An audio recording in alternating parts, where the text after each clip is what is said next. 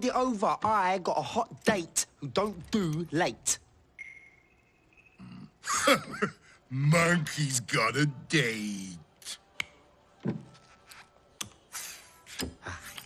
Mwah. What? What? What? That's Swiss fucking chocolate, pig. Bon appetito. Welcome back to another episode on Behold Reviews in Gaming and Entertainment. In this episode, we take a look at what happened to a potential sequel in development for a fantastic original game, Beyond Good and Evil. With a new generation of systems coming out in the year of 2000, when the demise of the Sega Dreamcast just occurred, Sony's PlayStation 2 took position in staying number one in the console wars, with the Xbox and GameCube following respectively. This led to new developers coming up, and the makers of Rayman, Ubisoft, took no backseat as they forged forward with incredible original single-player games like Beyond Good and Evil. Developed and released by Ubisoft in 2003 for the PlayStation 2, Xbox, GameCube, and PC, this action-adventure became one where the player takes the main control of the protagonist, Jade, to uncover a major conspiracy about their government and strives to fight back. Michael Ansel, also the maker of Rayman, brought this gem and hoped it would be a trilogy, but due to bad sales, the game faded away into the bargain bins quickly for $9.99, where I bought mine for the Xbox. Soon, the game made its way to the Xbox 360 and PlayStation 3 for an HD upgrade in visual fidelity, and it looked great, garnering more and more fame and accolades of the re-release. The cult following and myself dreamed of a sequel that seems dormant for some time. Then, the impossible happened in 2017 at E3, where the sequel was officially announced. Even though the trailer was much more mature in looks and language, I couldn't care less, as the sequel was all I ever wanted, with Michael Ansel at the helm once again.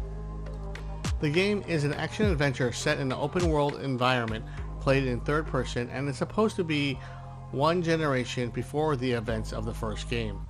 Looking to be a single or co-op support, the game will require internet connection at all times.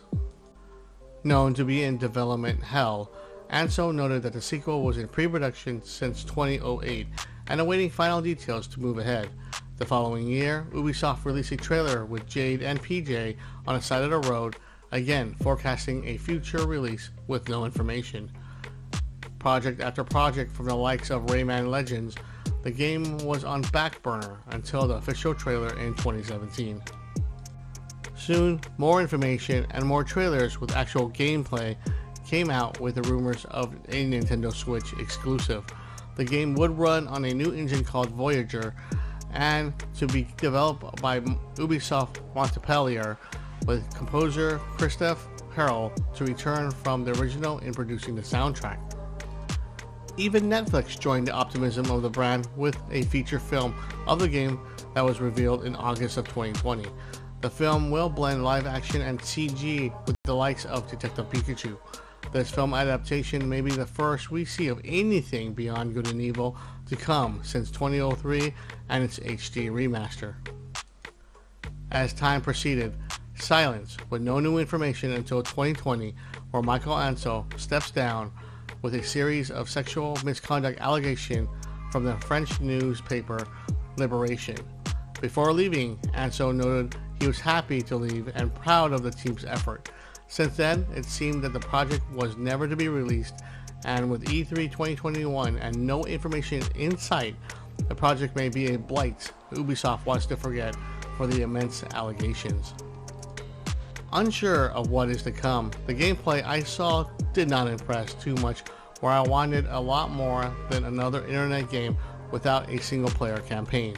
Unfortunately, it feels like the project will be unfinished, and if released in this new era of the Xbox Series X and PlayStation 5, we can only hope it isn't a disaster like Anthem, or even worse, Cyberpunk 2077.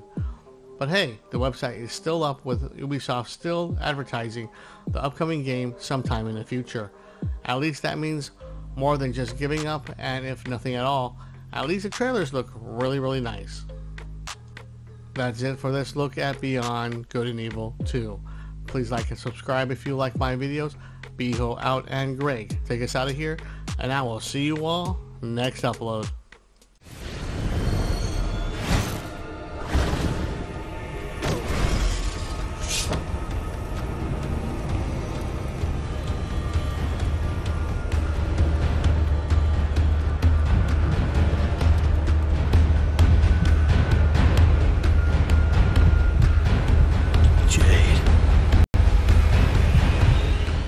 Damn.